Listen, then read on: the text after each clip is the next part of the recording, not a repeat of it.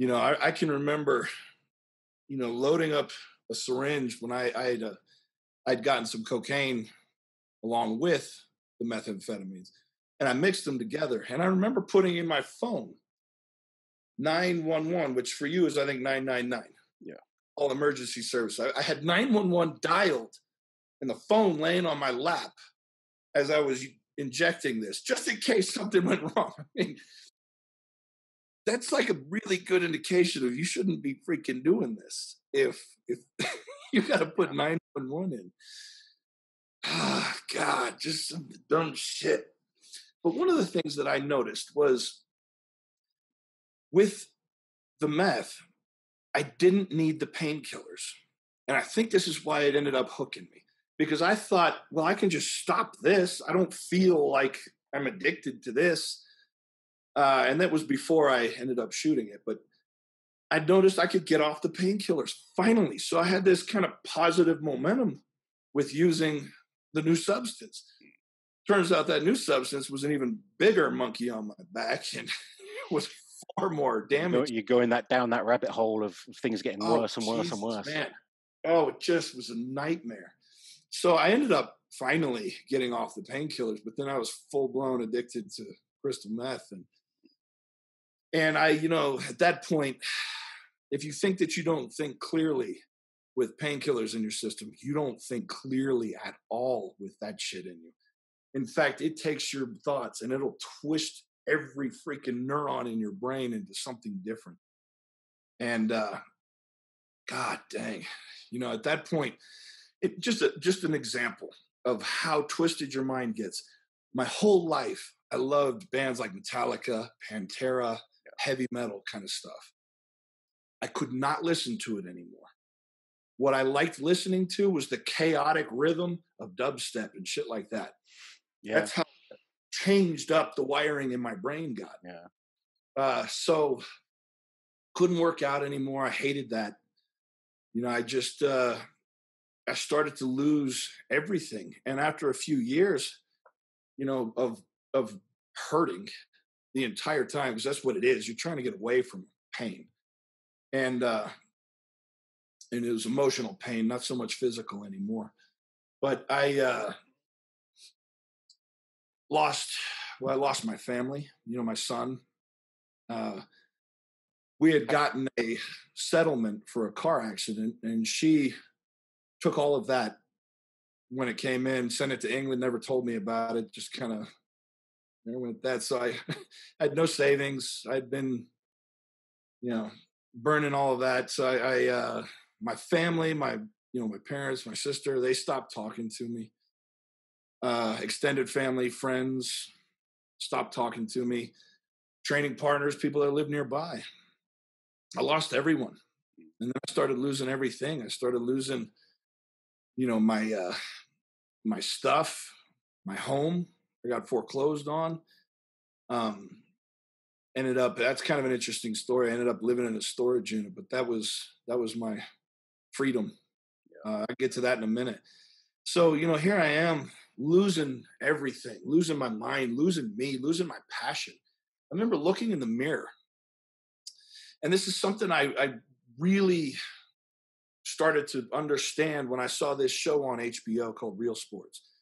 They talk about professional athletes, and once they retire, there's a 75% divorce rate. And it kind of comes about because that focused individual now has nowhere to put that energy. They got rid of this massive area of their life and didn't replace with anything. Yeah. So addiction becomes a thing. Divorce becomes a thing. So all these things that I was going through, I'd stopped training. I'd lost my passion. So that hole I was filling with just other shit. And so slowly but surely, I'd started to decrease my amount. And, at this point, I had increased the positivity in my life. I had changed my mindset. And I was starting to get on the backside of this addiction just a little bit. And then I lost my house. And, I remember feeling that I knew I was going to lose the house because the foreclosure and all that stuff. So I started to put my negative energy into it. Like, this is my prison. I can't physically get myself out of here because I just can't get myself put together enough to work it out. Yeah. So I know I'm going to be forced out. This is my hell. This is my prison. And when they came to kick me out, you know, the police came, they evicted me, and I was this close to getting the stuff that I cared about into a storage unit, the same storage unit that we did the training at for all those years. And so I was so close. I was really bummed out, and they kicked me out. You know, it hurt. And I remember going to the storage unit with the few things I did actually have in my truck before they came to unload. And I remember being a little depressed on the one side because it hurts. You know, I was kicked out of my house. But deep down, I knew I was free. Thank God, this is finally over. So here I am in this freshly painted truck, not even dried. And it was Boxing Day, December 26th in the evening, and I was gone. That was my ride to freedom. Yeah. You know, here I was in this staging point in the storage unit. I was still using meth at this point, but I greatly reduced the amount. And when I left, I burned all of my connections. You know, I cut phone numbers out. I didn't have any idea what I was going to, so there was nobody there. Yeah. I had just a little bit left, and I had to dole it out, and I had to really step down and monitor my intake. So that combined with having this mission of I'm going from Houston to Reno. It's a 2,000-mile trip. I've got Carlsbad Caverns. I got Grand Canyon. I got Mount Zion National Park. Yeah. I got all these things that I want to see. So what is a 2-day trip turned into 10 because where I wanted, I looked around when I wanted, I ate when I wanted, I slept when I wanted. And it was the ultimate ride to freedom.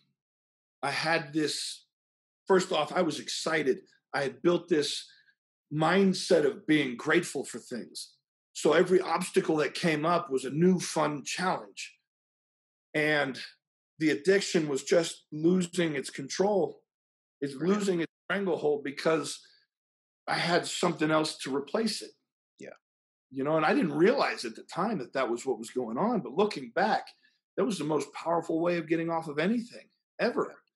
And by the time I got to Reno, the meth was gone. And there was only a couple points where I kind of woke up and thought, God, you know, I really could use, I would like it right now. But having no connections, I had to just let that thought go and then carry on with my day. Brilliant. And, you know, it only took a couple weeks for that to clear my system. But combined with that positive mindset, I couldn't wait to get in the gym again. So you hadn't trained at all in this period? What's that? You hadn't trained at all in this period of time? No.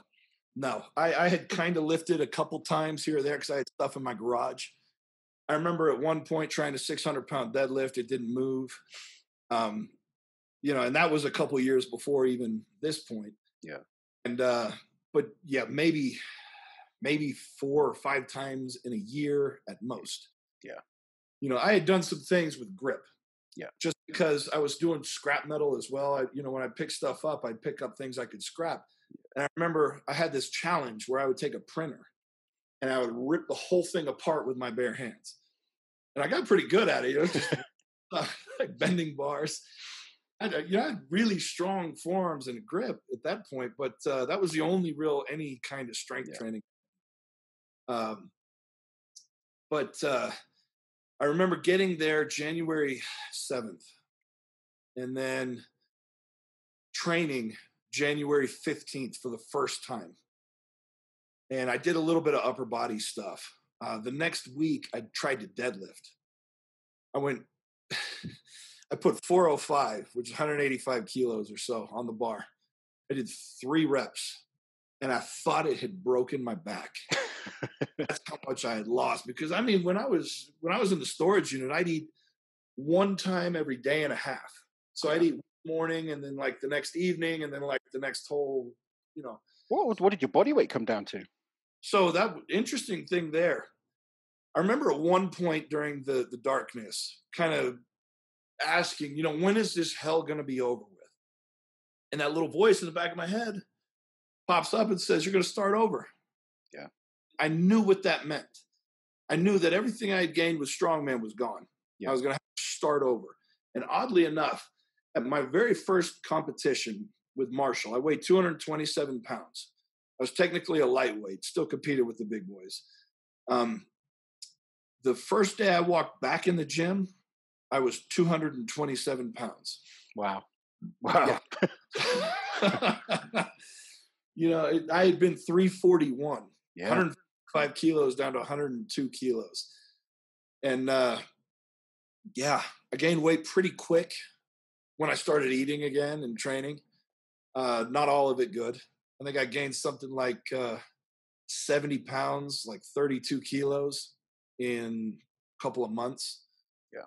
And then a lot of it muscle, a lot of it fat, but kind of I peaked and then I dropped it back down and built up slowly since then. But you know, your metabolism changes when you get off meth. You start gaining weight really quickly. You don't see many meth heads that are big. Yeah, no shit. But I'm so pleased to sort of hear you're kind of on the way back up, and you know, to see you back competing again now, it's so good, because like for a long time, you know, we were good friends, you know, before it all, and then you know, you try and contact you on social media like Facebook and stuff like that. We used to message each other. I'd message you and there would just be no reply, or you know, and there was never any update. So you just sort of you lose touch with people, and then you obviously don't know what they're off the face of the earth. Yeah. But to see you back in Strongman now, back competing, feeling positive, putting your negative experiences to a positive use now and helping so many people. I mean, I know you've done a few of the Champions Leagues again. Yeah. Do you want to get back to World's Strongest Man? What are the? I do. Yeah. I 100% do. I 100% do. So, you know, I've always been friends with Marcel, who runs Champions League. So that was kind of my natural first step. And even with my history, my track record, and this is where people need to start learning, because I get this question a lot. How do you get into Champions League? Well, swallow your pride and ask.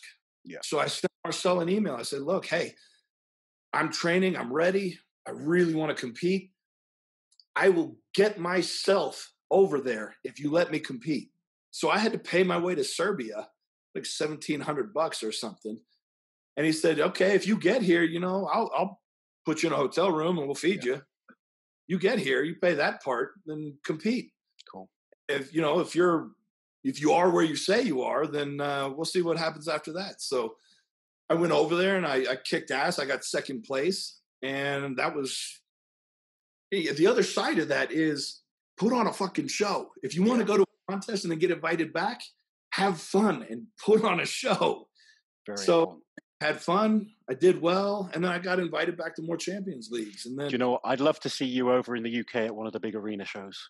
I think you deserve a shot at one of them, because the sport has grown so much since you've been away from it, and I know how much you would love the atmosphere and the fans. The fans over here are awesome. You know, you compete in front of 10,000 people. It's an incredible experience. I mean, for me, when I won Europe's Strongest Man in front of 12,000 screaming British fans, Eddie Hall breaking the deadlift record that night, I beat Thor at Europe's Strongest Man. You know, I'm never going to say I'm better than Thor, but that was my night. It was my night. It was a brilliant show. And just feeding off that electricity in front of all those people, it's a spine-chilling moment. Static in the air, electricity charging. I know how much you would enjoy it. So we got to see you at one of those. That's got to happen. I think you'd enjoy that more than World's Strongest. I got invited to one of the Giants live shows, but unfortunately that was postponed because of all this shit going on. So hopefully it'll be back. I got the invite, so I plan on earning my spot to World's Strongest Man, and kicking ass. I want to knock some of these new guys around a little bit. I'm going to teach them a lesson. I'd like to see you